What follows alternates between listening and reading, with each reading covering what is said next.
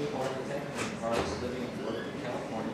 He received a Bachelor of Landscape Architecture and a Master's degree in Urban and Regional Planning from the University of Florida. He also studied painting and drawing at the Art Students League in New York City. In 1999, Chip was awarded a Rockefeller Foundation Fellowship at the Bellagio Study Center in Lake Como, Italy, and a Boglasco Fellowship in the Guardian Center for the Arts and Humanities in Genoa, Italy. He was a 1985 Fellow in Landscape Architecture at the American Academy of North. Chip Sullivan is the author of the popular Drawing the Landscape book and co-author of People in the Landscape. His latest book, Garden and Climate, received the 2002 Award of Merit from the American Society of Landscape Architects. Sullivan has been working on a series of experimental gardens that reinforce the traditional garden and explores the potential of classical and historical landscape elements in contemporary passive energy applications. His drawings, box constructions, and garden level layers illustrate the delicate balance between humans and nature and have been exhibited in galleries in New York City, throughout the United States, Canada, and the world. Chip has created a series of site-specific installations about landscape and ecology, and his experimental landscape designs have been exhibited in Architecture and Design School across North America. Articles by and about Mr. Sullivan appeared in numerous publications, including Progressive Architecture, the Architectural Review, Art Forum, Art Design, and Landscape Architecture magazine. He has taught at the Graduate School of Design at Harvard University, and is presently an Associate Professor of Landscape Architecture at the University of California. Please help me welcome Chip Sullivan.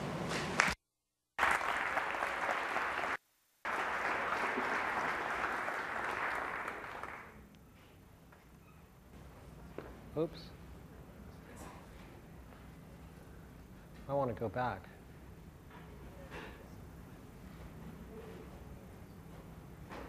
Okay, now we're set. Okay.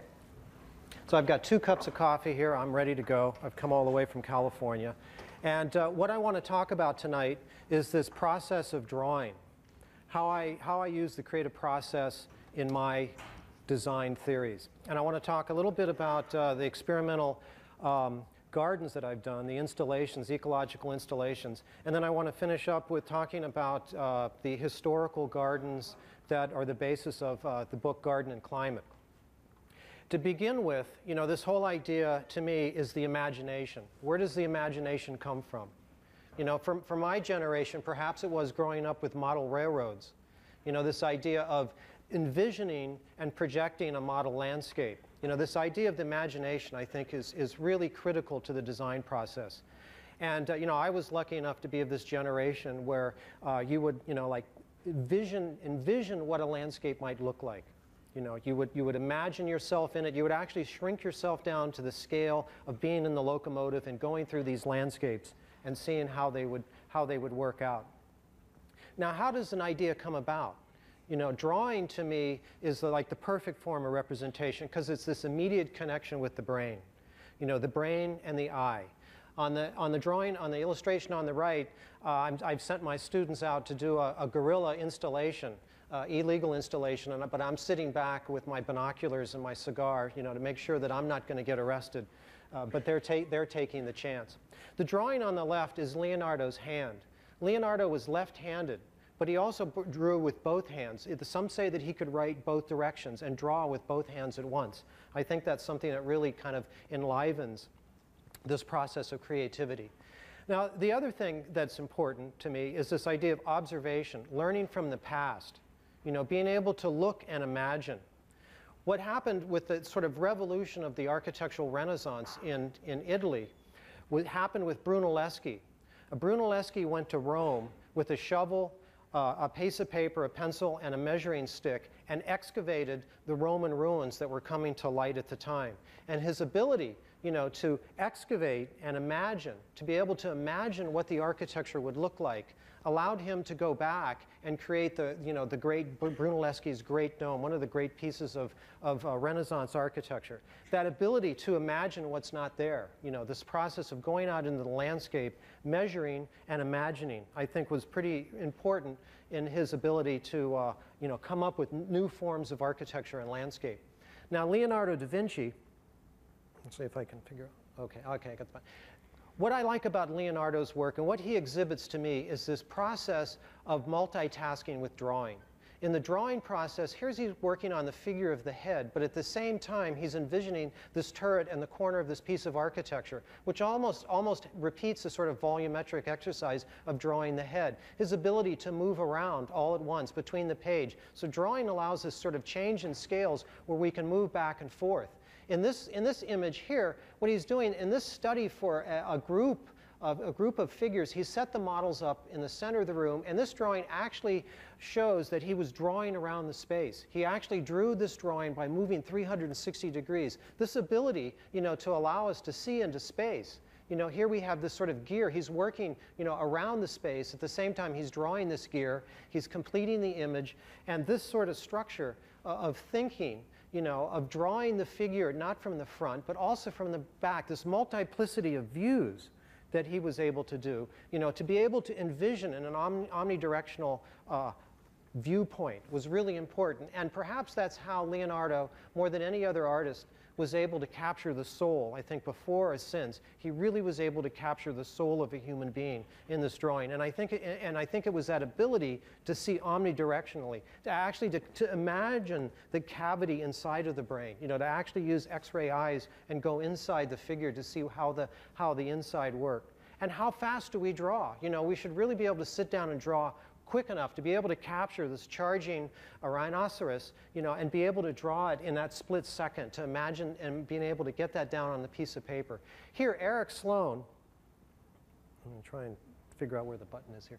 Eric Sloan, in imagining these ancient sort of like machineries and trying to figure out how did they work by looking at different parts of the machines and then creating these drawings, he's visioning himself moving through the whole system. The great thing about drawing is it's envisioning the past, present, and the future. You can cross these boundaries of time as you move backwards and forwards. And all of his processes of drawings, of sort of recording the past that was disappearing really rapidly and trying to imagine how these things work, he was using drawing as a tool to work through those things. The beauty of Rube Goldberg's work, I think, really explains this idea of drawing and architecture and landscape architecture. This idea of making us believe the unbelievable. Drawing is a way that we convince ourselves that it can be done. Drawing is the way that we make people see that the buildings can stand up, that make them see how the gardens can work together. For Rube Goldberg, for him, the unnecessary was the mother of invention. By making this process as difficult as possible, of removing a gravy stain from your coat, by making us go through that step by step, by looking at this animated process of how the landscape moves, which I think is important. We tend to view the landscape as a static moment in history. The landscape is alive, it's moving, it's in 3 dimension. How do we move through the landscape? Like how can we project this image of landscape movement? The animated landscapes of Walt Disney, I think, really project this idea of envisioning. Here the animator is envisioning like 10 scenes, like almost a 6-minute short, animated short with Goofy, Mickey, and Donald, putting this automobile together. The shot is framed. We're looking at how the action is worked. So in this one simple drawing, we're seeing this whole lapse of time, this whole movement of time, this sort of animated landscape as the figures move through it and activating the space. Here, this whole idea of anticipation. Humor lies in the anticipation. It's not so much Austin Powers drinking the cup of coffee. It's like knowing that he's going to drink the cup of coffee. It's just spreading that moment of anticipation out. Here we know that he's going to get hit on the head. He's trying to kill the mosquito, but this anticipation of time, this drawing showing us the movement of the mosquito, at the same time showing us the movement of what's going to happen. This idea of using drawing to anticipate the future. Like putting yourself ahead of time and how the forward and backwards works. Now, one of the things that I love, this idea of the comic, here we see Winsor McKay's incredibly inventive drawings for Little Nemo in Slumberland, which Little Nemo goes to sleep at night and he wakes up in this dream landscape. And this idea of activating the dream landscape in the design process, I think, is a pretty interesting idea. And what we're doing is making the viewer believe that Little Nemo is actually in this space. And this whole idea of draftsmanship, of changing of scales, is happening, where this process of moving through space, and this idea of flying above the landscape and seeing the landscape, in this incredible three-dimensional quality. Now, Crazy Cat is perhaps, one of the most beautifully drawn and thought out existentialistic cartoons that's ever been done. The quality of the drawings are really beautiful, but the setup of the composition, the way it tells a story. And there's this parallel between the development of the movie and the development of the comic. That movies are done in panels and comics are done in panels. And this idea of the panel, which relates to the storyboard, is that you can read this image at once. You can comprehend the page as a whole. You can read it sequentially. You can read it from the back to the front. You can pick out one image and look at it. But at the same time, it's this incredible composition.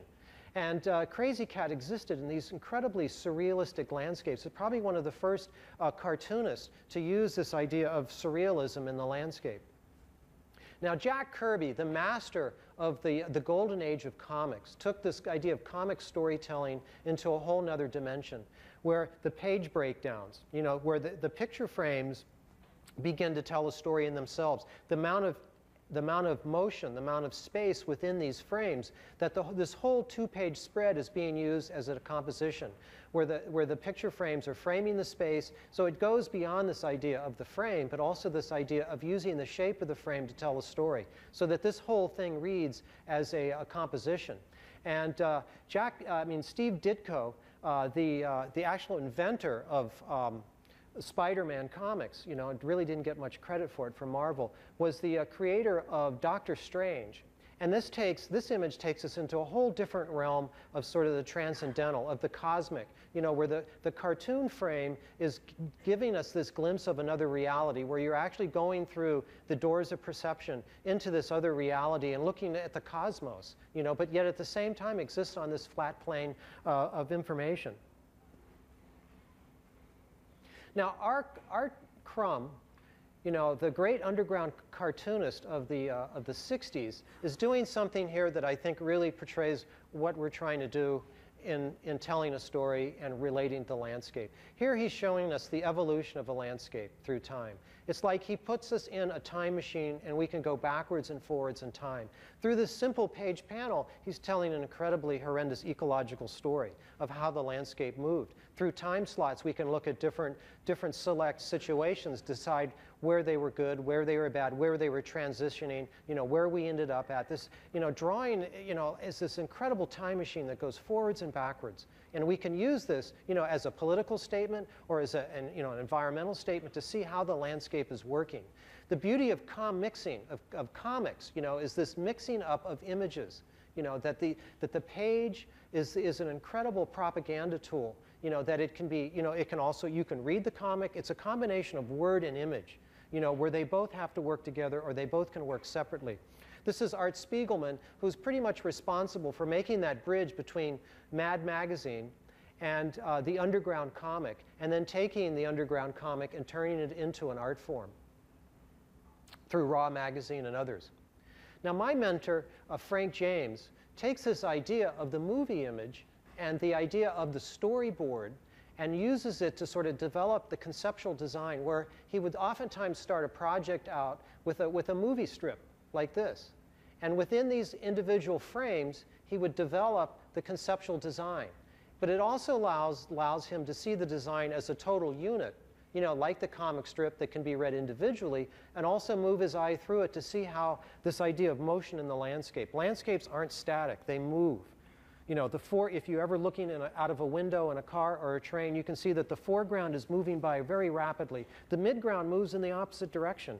And the background, often like a mountain or something, is stationary. So how do we capture that animated quality of landscape? So another device that Frank would do is set up this idea of the storyboard into a grid, where he would take his double-aught rapidograph and just begin to design the concepts, the individual concepts of the spaces, with the vegetation. And this single line would just move from one space to another. You can see it's almost one continuous line drawing as he's moving through the space.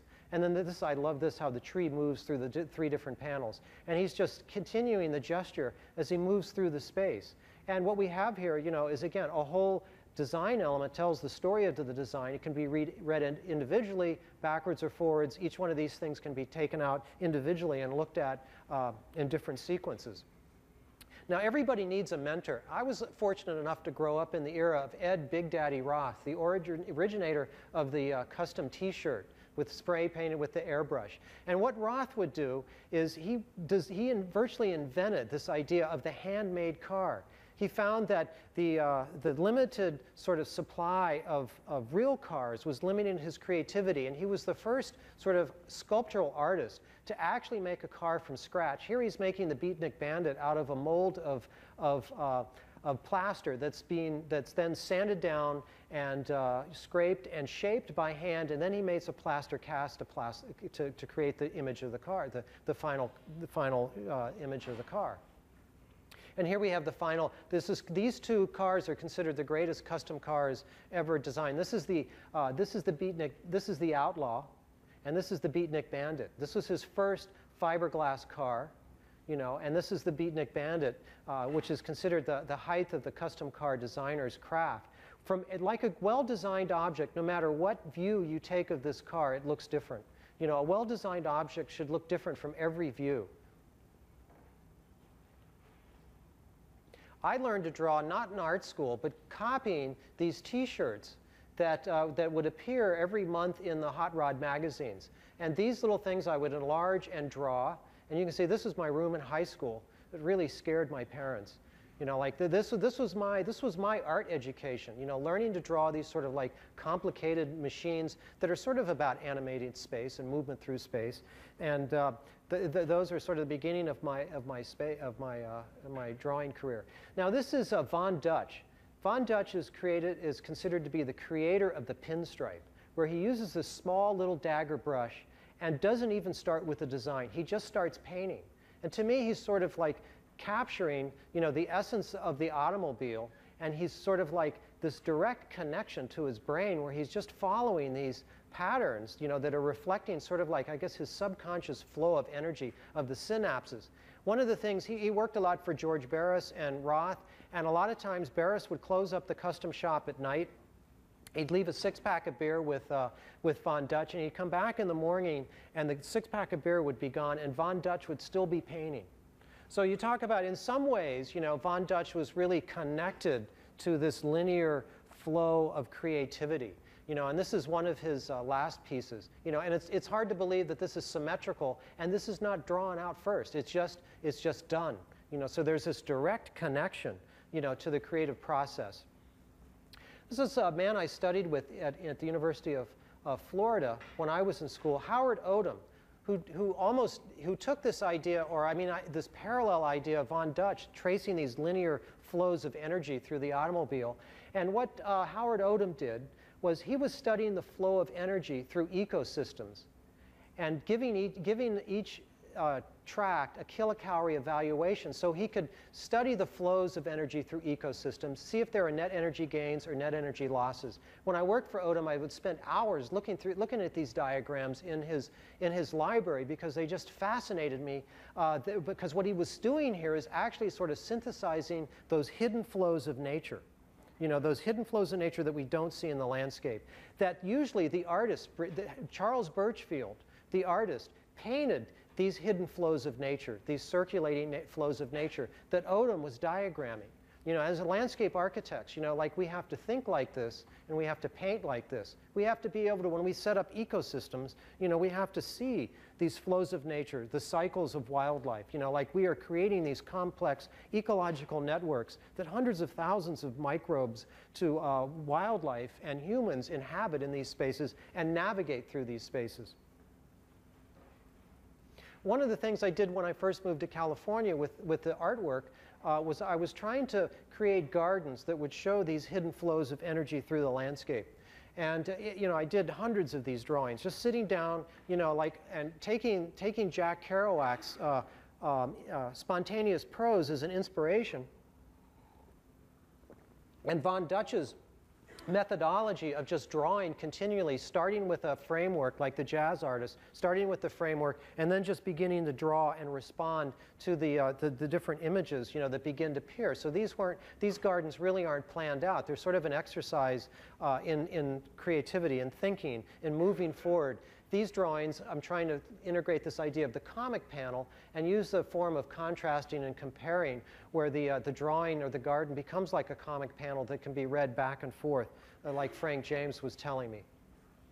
Now, I want to show you a few of the art installations that I did, because I think there are several ways you can go with how you project your work and how you begin to make changes in the landscape. You know, like I think you can write as a way of making cultural change and environmental change. I think you can, you know, you can practice and make landscapes that respond to the environment. You can make art statements that make reactions to the landscape and have people see and they understand, and it's an incredible ability to connect with the landscape. Now, I was fortunate enough when I moved to San Francisco, one of the reasons I wanted to go to California, because there was this incredible movement of art installations. It was a real center for art installations.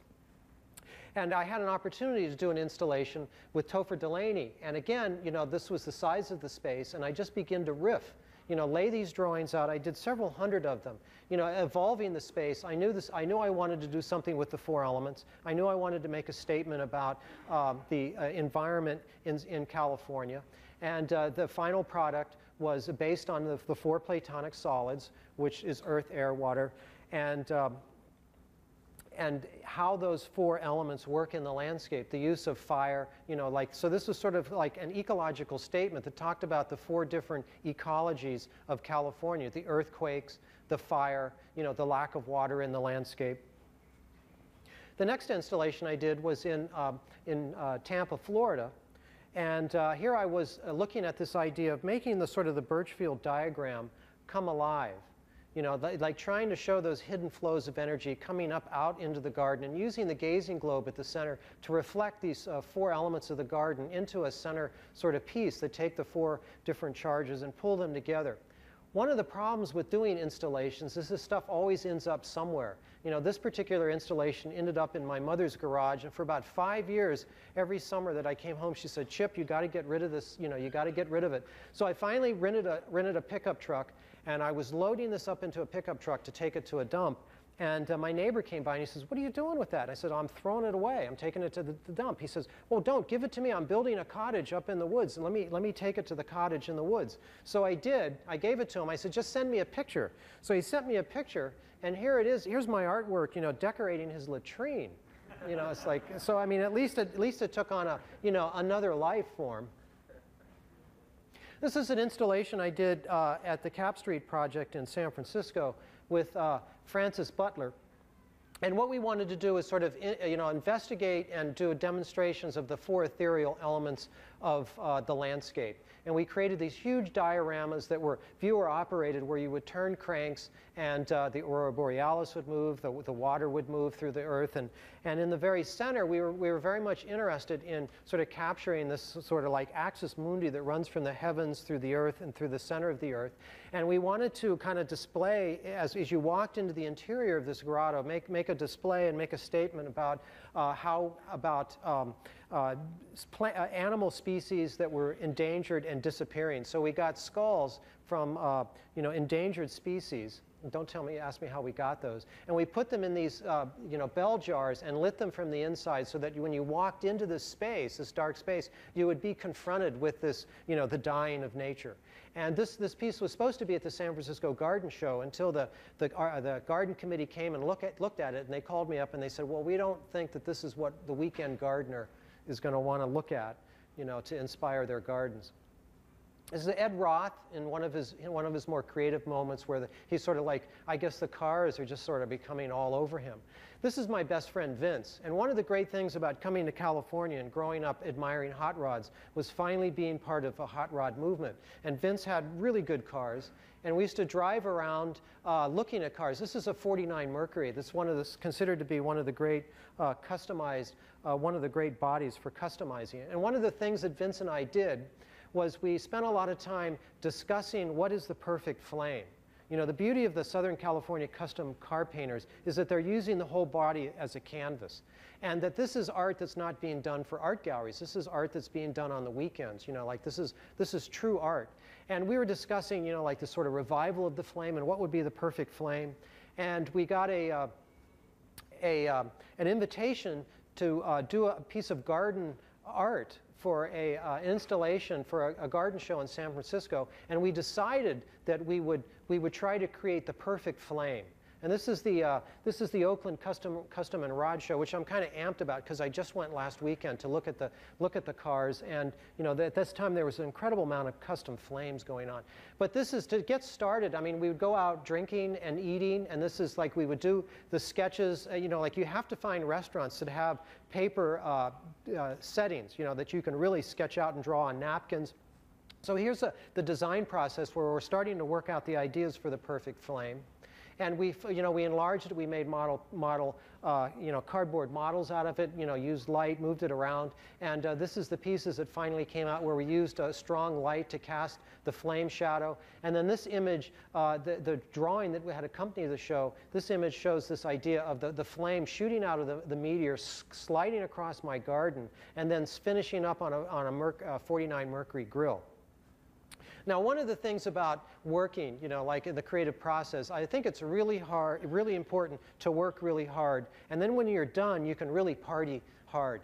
And this is North Beach. This is Tosca. This is usually after I've spent, you know, 2 or 3 months in the studio trying to crank out one of these installations. Vince and I would go to Tosca's. And this is early in the evening when we just, after our first drink. And this is sort of, you know, like, I think we're about ready to get thrown out of the bar. Now, the last installation I want to talk about is this idea of viewing the landscape. In the 18th century, painters used these clod mirrors, which were these plano-convex lenses with a gold backing. They would take them out into the landscape, and they would paint from them, because what it would do is it would reduce the scale of the landscape to a small image.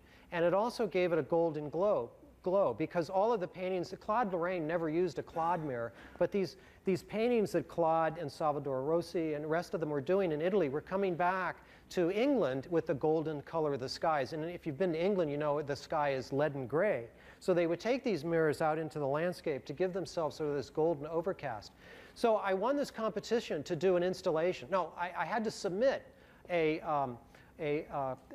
construction drawings, you know, to win the competition to do this installation in San Francisco. And this is interesting because I was sitting around with my ex-girlfriend at a coffee shop, you know, drawing on a newspaper, you know, and we're talking the idea through. It's like 3 days before the competition, the drawings are due, and then we're sitting around talking back and forth. And these were the original drawings that I came up with the idea, and I felt like, well, if I could come up with an idea, I would do it. So those were the original gestural ideas.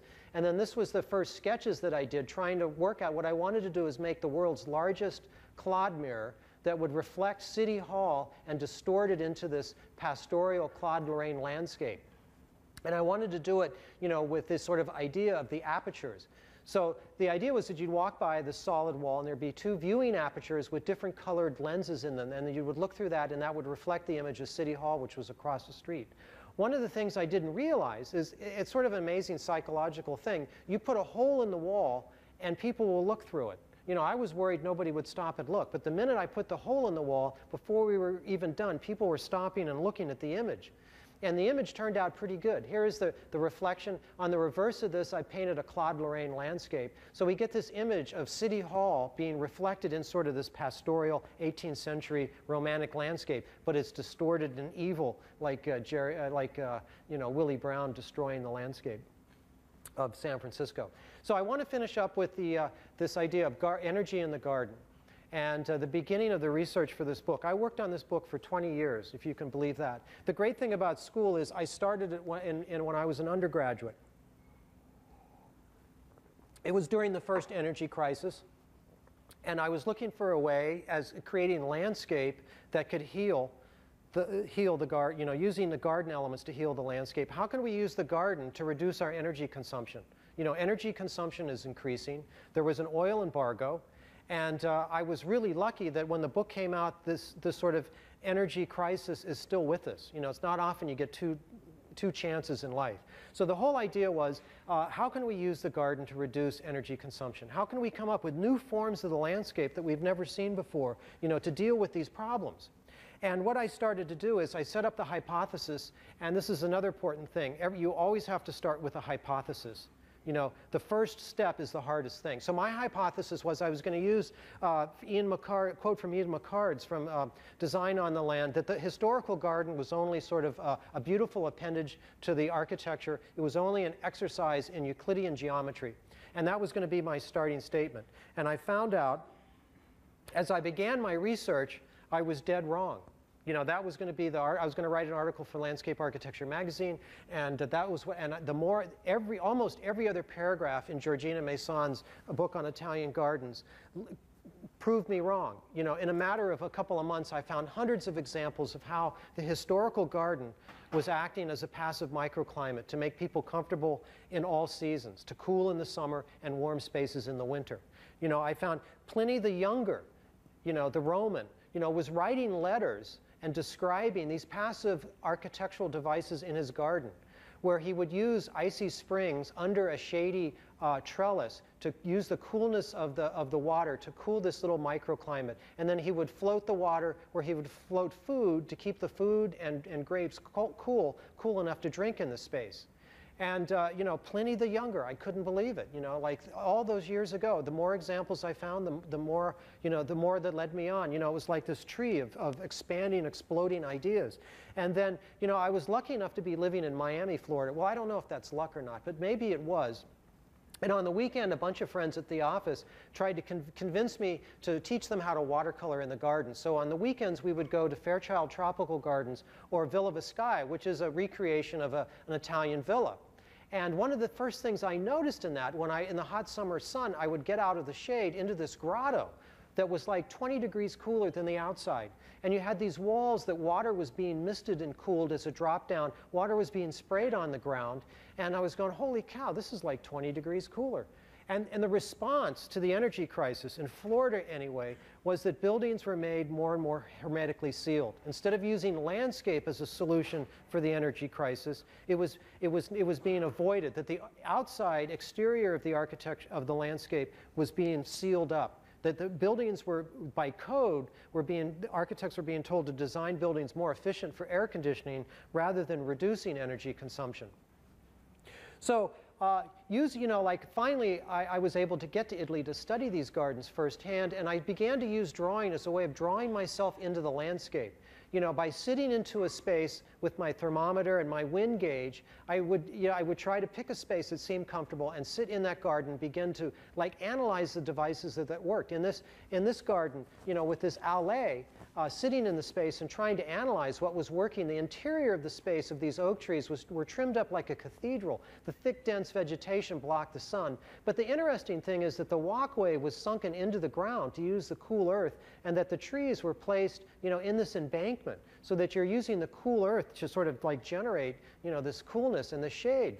In this device, I was just sitting at the Villa d'Este because it was comfortable. I was eating my lunch, and I began to notice in the summertime, where it was about 98 degrees, that there was this incredible breeze blowing through this little grill work. And I was going, well, why is it nice and chilly? Why is it cool here? And then I looked down below and I drew that. Then I realized that the cool air was rising up, or the hot air was rising up and being cooled by these vertical fountains, and then being forced through these small little apertures. And the way the seat was designed, it was placed right next to this ventilated space. Here at the Villa Medici in Fiesole outside of Florence, this little pavilion is placed at sort of the apex of the wind flow as it comes crashing up a hillside and is forced through these small little apertures as you overlook the garden. So I divided the book, Garden and Climate, into the four elements, which I thought was a good way to begin. And the first element is earth. And I looked at this idea of the earth as a metaphysical thing, that we owe our sustenance to the earth. All things are grown from the earth.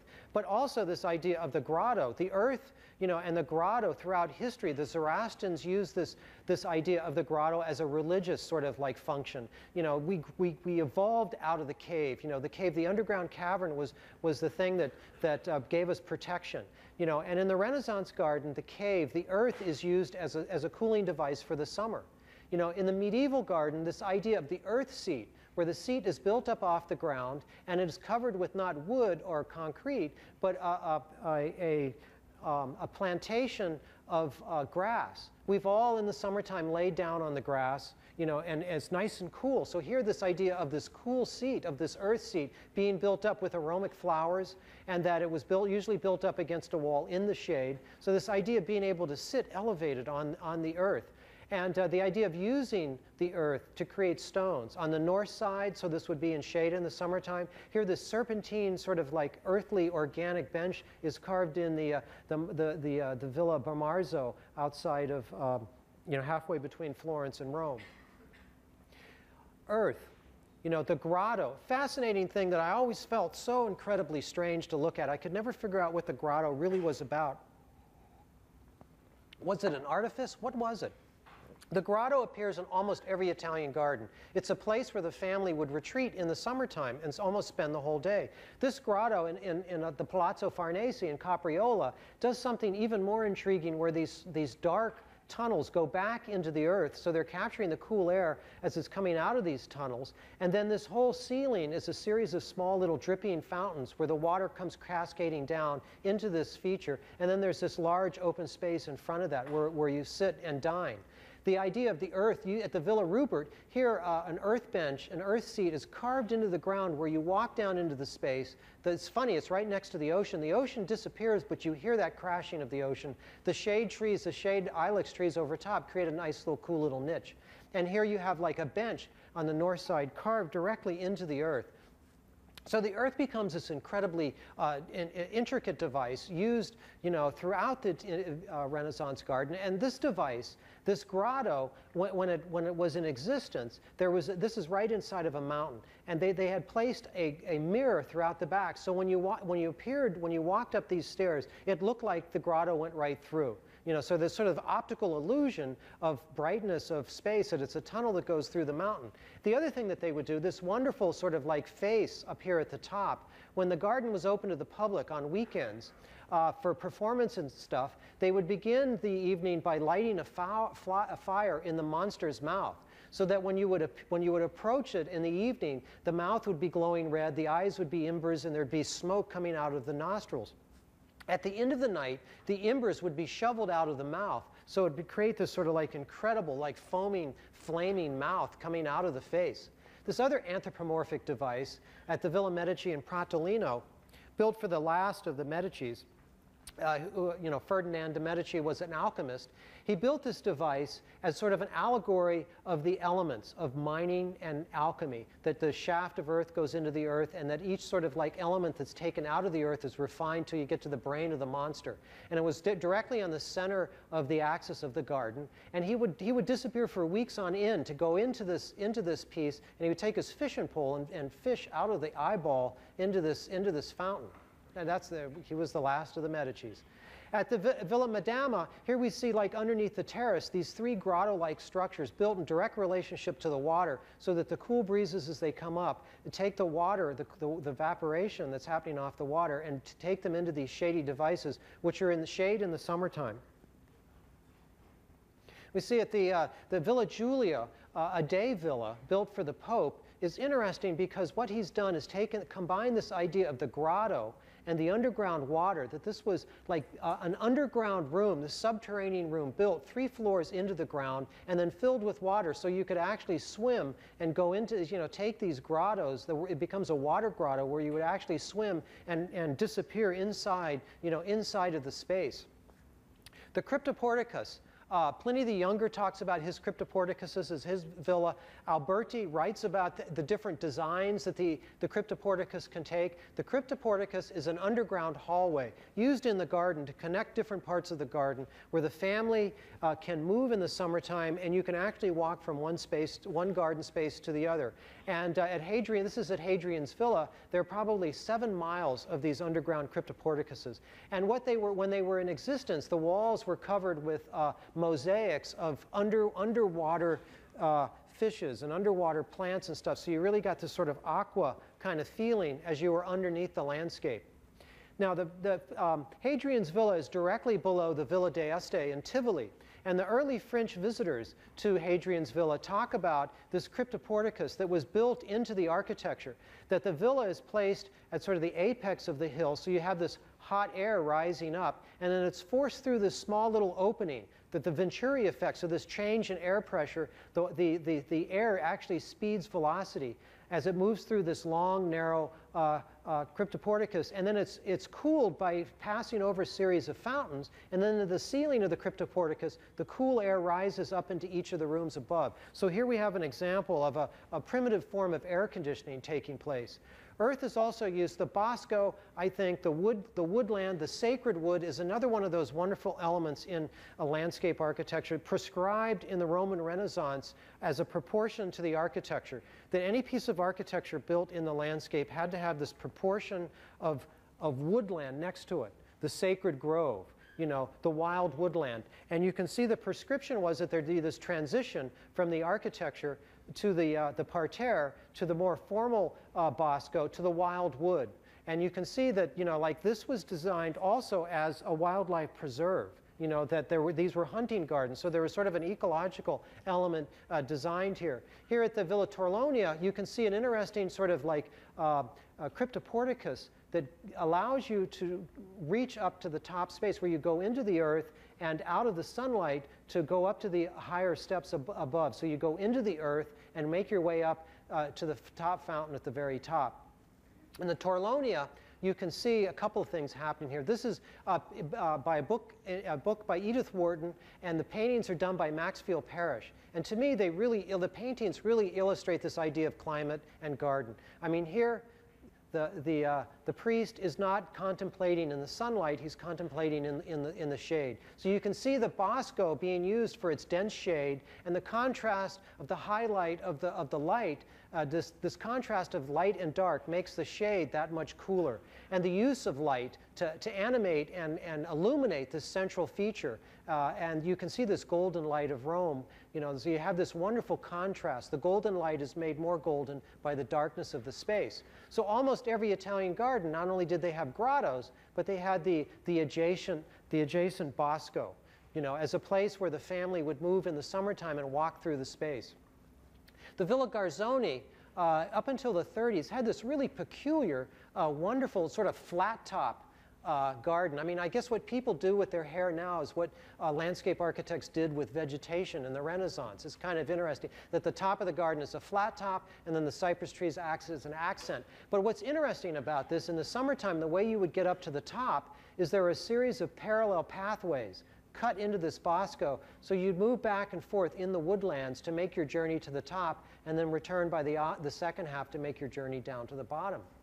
Another wonderful device, the pineum, which is a rectangular grid of pine trees placed very, very close together. There were hundreds of these in Rome. The Roman emperors used them as a way of draining marshes. They were used agriculturally for the pine nuts, the pinoli, that taste so great in pesto. They were used as great passive devices in the summertime because you have several things happening here. Before this was planted in grass, it was sand. So there is something really peculiar about the heat. When the heat heats up the sap of the pine trees, you get this wonderful aroma. When just a wee bit of air moves through the leaves, it makes a sound of music. And then you get this golden light with the ruffled sort of shadows that being cast on the ground plane. So it's an incredible space to be in, a cathedral-like, because the umbrella pines are trimmed up from the bottom, so they create this like golden canopy of leaves across the top. If you've ever been in one of these spaces, when the wind's blowing and the summer, it's nice and hot, and you feel the breeze moving through, they're incredibly wonderful spaces. One of the things I looked at in each one of the sections of the book was developing a vocabulary, using history to develop this vocabulary of form, and then reassembling this vocabulary in form into contemporary gardens. So what would these, you know, like the combination of these elements, how would they work? You know, using the cryptoporticuses in the prevailing direction of the breezes to bring the cool air in the interior, using the bosco to the north to block the cold northern breezes, using the umbrella pines on the western side of the garden to allow the golden light to come through, using the grotto as a device to pull cool air into the garden, but using the garden seat. So these, at each one of the 4 sections, I'm looking at combining all of these elements into a contemporary garden. The next element is sun, which is an incredibly important thing, especially this time of year. You know, the sun was used, you know, I guess when you don't have all these alternative sources of energy, you really have to figure out where the sun is. And it's not too difficult. In the summertime, the sun is higher. So the interior space will be in the shade. In the wintertime, when it's lower, it moves into the space and heats the space. The back of the loggia is blocked to the prevailing cold northern breezes. So you have this simple idea of the loggia oriented in the proper direction, acts as an incredibly powerful passive solar device. Here, the idea of the hot seat. You know, at the Alcazar in Seville, you have this tiled seat high enough, you know, so that it's just almost above your head, so it blocks the cold breezes from this direction. It's high enough to capture the sun. If you've ever sat on one of these warm benches in the wintertime when they're re-radiating the heat out, it's quite wonderful. Here at the Villa Pia, outside of the Vatican, you see the height of this hot seat. You know, it's an oval shape, so no matter what time of year, you can sit in the shade or the sunlight. The hot walk. In Hadrian's villa, he designed this passeggiata, this idea of walking for health, you know, is still inexistent in the Mediterranean country. That he built this mile-long walk that uses these solar power, so the sunlight would penetrate in the wintertime. It would be shady in the summertime. It even had cul-de-sacs at either end where you could get to the end of the walk and turn around and walk back. The hot walk. Almost every garden had this idea of a hot walk where it's built south-facing to capture the low winter sunlight. It's built into an earthen wall, and it's usually next to a bosco to block the cold northern breezes. At the Villa Farnese in Capriola, it's kind of interesting because Vignola designed this garden as a winter garden and a summer garden. The winter garden is on the south side to capture the low winter sun. On the north, it's placed on the north side for the summertime, so it will be in shade. He even divided the villa into summer apartments and winter apartments. The winter apartments in the south to capture the sunlight. He even used psychological paintings. The winter apartments were painted with bright colors. The summer apartments were painted with drippy, kind of like wet, mossy landscape scenes. So here we see at the Alhambra in Seville, in the wintertime, the low sun is penetrating the space and warming the back wall. The Islamic garden built the pavilion with high, tall columns so that in the wintertime, the sunlight penetrates and warms the space. South-facing, the walls are blocked on the northern side to block the cold northern breezes. In the Alcazar, there's a series of walks, of elevated walks, where you can walk above the garden in not the really cold winter, but that part of the winter where the sunlight's shining, so these spaces are unprotected, but the sun is warm enough that you can walk above the garden and look down at the parterres which would be wet and damp in the wintertime. And Peter the Cruel's walk is along the northern side, so it's a solid wall along the north, and then the arches are open to the south so that you can walk along the garden in the middle of the wintertime protected and warmth by the sun and look down at the garden. Again, Peter the Cruel's walk is also elevated. The Giardino Segreto is a perfect example of use of solar power. It's a solar room. It's a sunken room, sunken into the earth, so it's below the earth. You walk into it in the wintertime. It's below the earth, so the cool breezes go overhead. It's just wide enough so to allow the maximization of sunlight, you know, to warm the space. And in the Villa Imperiale, this sunken garden, since the wind's coming from the Adriatic Sea, you have the bosco built up so the cool wind will go over the top, but it's open to the west, so the western sunlight can heat up the space. The Giardino Segreto, and this is idea of landscape architecture. At the Villa Falconieri, here trees are used as architecture where the cypress trees are densely placed almost 2 feet on center to make a Giardino Segreto out of living plant material. And here the rusticated pool is a flat pool of water. There's no fountains in the center, so this idea of the sunlight will reflect off of this mirror-like surface, reflect the light back into the space. The trees are dense enoughly packed together to block the breezes, but yet contain the sun. And at the Isolato at the Boboli Gardens in Florence is what I call a solar clock. So no matter what time of year, you can either sit in the shade or find a warm place in the sun. And here, landscape is architecture. The architecture is created out of landscape, where these solid walls of ilex trees are placed really densely and clipped very densely to create a solid wall of architecture and landscape. Another example of solar energy is this idea of the Lemonaya. You know, this use of solar power to power the greenhouses in the wintertime. They're always south-facing. They have a solid wall on the north side. They're usually, you know, twice as high as they are wide, so allow maximum penetration of sunlight in the wintertime. And they're stepped up so that you're maximizing the sunlight in the wintertime. And then in the spring, in May, a great sort of like, you know, a ceremony is made where these are taken out and placed into the garden. So the color in the garden is watching the orange blossoms come up. If you've ever been in an orange grove, you know, when the orange blossoms are blossoming, it's an incredibly wonderful experience. And then you watch the colored, you know, the fruit bloom. At the Villa Medici in Castello, there are over 350 varieties of fruits in the garden. And I'm just one of them, I guess, right here. But the garden we have to look at not as an exercise in geometry, but gardens at this time were sustainable devices. I mean, they were part of an agricultural system, you know, that was being used to produce food for not just the owners, but all of the people that worked on the garden. So there is this sort of sustainable element of landscape that exists throughout history. The next element is air. The use of channeling cool breezes in the summertime for passive cooling. And the simplest device that I found at the Alcazar in Seville is this wonderful window seat built in that area, you know, that aerial, underneath that aerial walkway, where the wall is thick enough so it doesn't heat up in the summertime. The back of the seat is placed with blue tiles, which are psychologically cooling. And if you sat on tiles in the summertime in the shade, they're generally a lot cooler than the rest of the landscape. It's in shade, but the wonderful thing is these small little apertures are placed in the direction of the prevailing breezes. So the Venturi effect allows the breezes to pick up velocity as they move through this wonderful little window seat.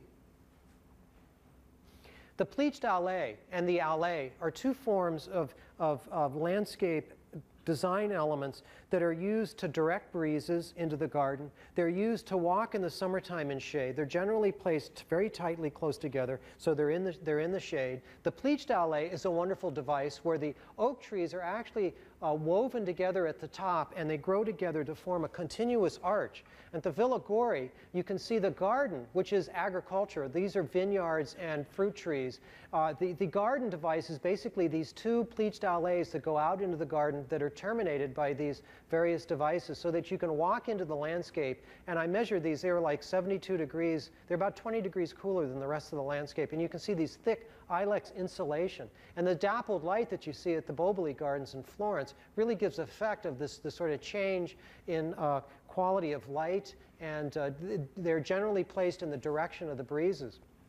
Now, the format is very simple for passive design, and you can find it throughout the world. In Islamic gardens, even in small urban villas, the living structures are built along the north side. The north wall is solid to block the cold northern breezes. The width of the architecture of the living spaces are just wide enough so that in the wintertime, the sunlight penetrates and warms the space. In the summertime, the wind is higher.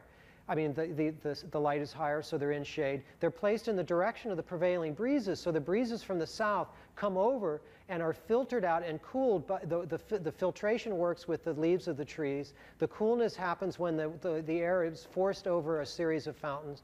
Adjacent to the opening of the structure is a large pool of water that acts as a reservoir. And then in the summertime, further developments are used, this idea of the adjustable shades to really get maximized cooling. This one at the Boggy Gnaw, I really like this nautical device where these canvas awnings are stretched out and pulled over and tied over this pool of water where the evapotranspiration of the water is evaporating. It's in the direction of the prevailing breezes, so the breezes are being moved in. And at the same time, if you've ever been in a sailing, or the sound moving, like at the Pinea, the sound moving through the canvas creates this incredible, wonderful waffling sound. Sometimes they were wetted, so the evaporation would cool it. Sometimes they were wet down with rose water, so you'd get this aromatic quality happening. This sort of hypothetical garden built for Florida, South Florida, takes that idea into extent where the 4 living units are placed close together. The cool breezes are brought in through pleached allays. The house in the summertime is always in total shade. There's an ascending series of trellises that keep the house in shade in the winter. In the summertime, is block northern breezes on the back. And you can see the forms that when I first started doing these, I thought the forms would be rather boring, but the gardens actually become very, very interesting. The last element, water, which I think is perhaps one of the most important now, because not only are we faced with an energy crisis, but our sources of water are declining really rapidly. And I think it's pretty important to look at this idea of water, not only as a passive cooling device, but also as how do we conserve water. The Islamic garden did everything possible to retain all of the water. One of these things called quants were built at the basis of mountains, where the streams, where the water is coming, condensation's coming down, so that these underground tunnels are collecting the water at the base of the mountain throughout the year, and then they're directed into cisterns and then distributed. In the garden, every drop of water that falls on the ground is saved and turned into cisterns. When I gave this lecture in California to the Water Conservatory, they told me that in Los Angeles, before they built all the canals, that the houses in the 20s were actually built on top of cisterns. So this idea of saving all the water and storing it in underground cisterns where the water doesn't evaporate is very important. How do you move the water through the garden? In Persia, this idea of building these sort of raised canals where the water would go from one space to another is a great idea, but you would lose water through evaporation. So what they would do is they would combine this idea of agriculture, so that fruit trees were placed right next to each other, right next to the water trough to use the water to grow the fruit trees, but at the same time, harvest the fruit for cultivation, but at the same time the trees are providing shade for the water as it moves through the garden. Drip irrigation is a big deal right now. And one of the things that was used before drip irrigation is these earthen jars that would be sunken into the earth, filled with water, and because they're earthen, they would transpire. And the water would transpire very slowly and sweat on the outside of the jar, irrigating the agricultural product. A brilliant idea. They would be covered with a stopper at the top. And you get this sort of like continual dripping. I mean, we do it all wrong. We dump a lot of water on the landscape at once. This idea of spreading it out is much better for conservation. Even in like these architectural wonders of the Palazzo Farnese, which is an incredibly, just an incredible work of architecture, a work of genius. But I was surprised to find out when I was studying these old drawings done by Vignola, that the whole idea is based around the central circular courtyard where he's collecting all of the water that runs off and is into the center drain and is stored into this center cistern in the middle of the space.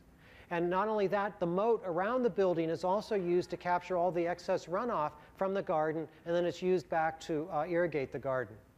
The underground cistern in Cordoba, at the Court of the Oranges, is kind of remarkable because the whole Court of the Oranges is a rooftop garden built above this gigantic orange grove. And the beauty of this is the orange trees line up with the columns of the mosque, but at the same time the source of water is ingenious, where there's a central fountain that takes the water and moves it through these runnels. And each row of trees is irrigated by placing a wood block here, and they're still doing it today. I just took these pictures 2 years ago. You can see the wood block with the piece of fabric to further irrigate it. And what they put the block of water here, allow the Ronnell to be full of water. This tree would get watered. Then they would move the block to the next tree, then the water would fill that. But the beauty of this is that the evaporating water would be kept in by the dark evergreen leaves of the orange trees. And it would create a wonderful little miraculous microclimate. And then you get these pebbles that reflect, the design of the pebbles reflects the movement of water as it moves through the irrigation. So here you have the irrigation, like reflecting the design, and the design reflecting the irrigation. It's quite remarkable, and it's remarkable that it's still being used today. This idea of when there's not a lot of water, water is used ingeniously. And here we have a simple flat plane of water going over a chinicanas, which is a slanted washboard pattern. And these take on many different ways.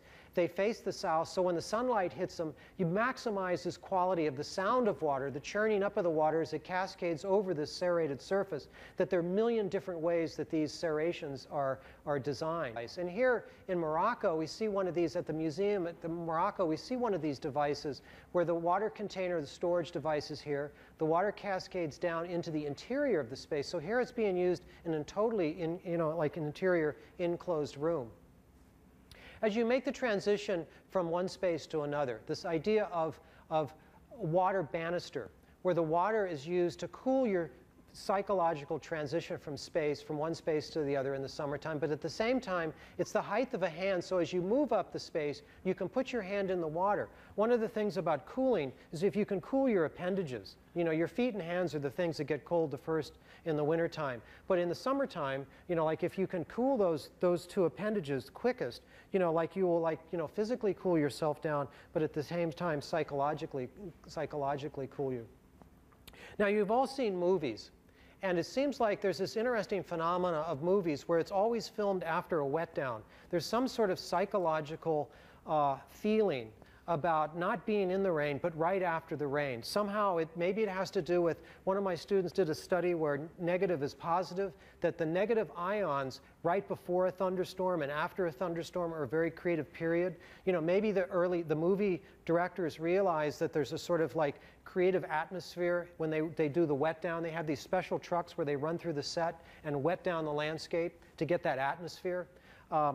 And in the garden, the same thing is done. It's a beautiful device that's called, not really a wet down, but these giochi di acquas come on to wet down the surface. They're not running continuously. So what they do is they dampen the dust.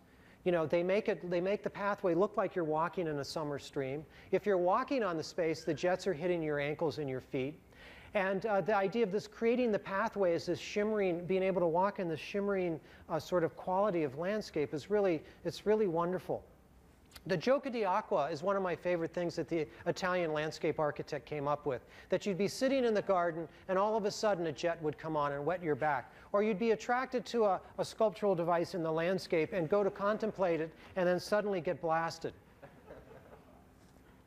And also this idea of choreography, of animating the landscape. The Italian gardener would devise these devices in the summertime as you're walking through a space. All of a sudden, the jets would come on and chase you in a certain direction where you would think you would get refuge. And then all of a sudden, the hydro fountain would come on and get you blasted from another 4 directions. So you would run into the inside of the grotto to get out of that jet of water. And from the 4 winds, you'd have these huge jets that were strong enough to almost knock you off your feet. When they would shut off, you'd think you'd finally be out of it.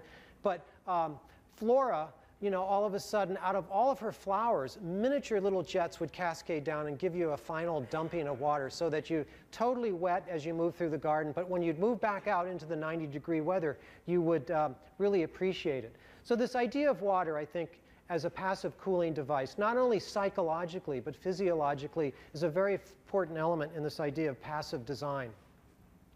The last garden I did was for Southern California in the built up against the Everglades, was an idea of taking the water from the wintertime, when we have our rainstorms, and storing it. and that this idea of water would be stored, and that every element, you know, as it moves through the garden, I mean, we tend to use water singularly in California, either to irrigate the farm fields, you know, like decoratively, you know, to flush the toilets, to drink. And the idea was to explore how the water could be used to do all of these things, take the waste away, but at the same time, I think every drop of water that falls on the ground should be saved and stored. And at the very last element, the water is, you know, goes back into the aquifer and hopefully repeats that process. Now, in summary, I wanted to talk about this. I won this fellowship in Bellagio, the Rockefeller Foundation, and it's in Lake Como in northern Italy. And while I was there, you know, you always have to explain why you're there. You know, I said, well, I'm working on this book on passive design. And what I ended up doing is just using the villa as an example. I would say it was in November, and I'd say, well, look, this is what I'm talking about. If you notice, the building's one room deep. If you notice, the low winter sun penetrates the space and warms the space. And I said, if you look outside, there's a bosco of trees out back that blocks the cold northern winds.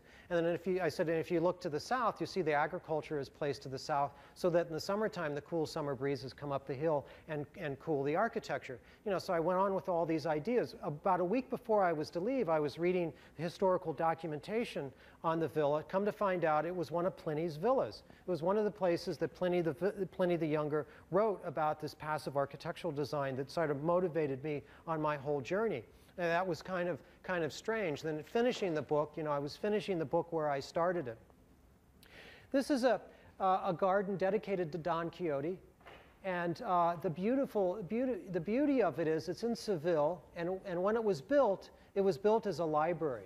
You know, I think this is sort of an interesting allegory for me, that the garden is an allegory for knowledge. You know, that nature is there for us to study and learn from. The garden is an educated, you know, it's a tool that we can learn from. You know, great gardens are, you know, mean great cultures. So in summary, I want to talk about this idea of understanding the movement through space. You know, recently, you know, after I got tenure, I was able to finally hang out at the pool hall and watch Mexican Ed and Filipino Gene and Keith or the Ether shoot pool. And I probably learned more from them than I've learned from anybody else, watching them play pool and how they move through a game. I mean, here this was a $50 bet that I couldn't run out. And what I did is knock the 6-ball as hard as I could in this pocket, push the cue ball out here, knock the 9 out of the way, got this ball in, drew back, got the 3, came over there and got the 8-ball in. If the guy was betting that I couldn't move it through the space. But this idea of thinking about landscape as movement, you know, that the landscape's not a static thing, and thinking of the landscape as something we can learn about. One of the things I like about pool is it's the music of the spheres, that these bodies in space are activated by this physical act of moving the cue ball, which is you, the designer, the director, as you move things through the space. So in summary, I mean, I think it's really, really hard to work hard. It's really important to work hard for long periods of time, but I think the most important thing at the end of that process is to be able to go out and have a few beers with your friends. Thank you.